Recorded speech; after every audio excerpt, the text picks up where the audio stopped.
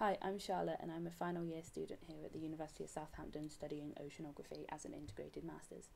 So my favourite thing about being a student is being able to study something that I really enjoy as well as becoming a more independent person. So for me, because I moved away, I've had to learn how to cook for myself, I've had to learn how to pay rent, how to do bills, how to do my washing. So it's a nice learning curve and it's like a good step into proper adulthood, if you would. And I know that I can always go home and see people if I do need help.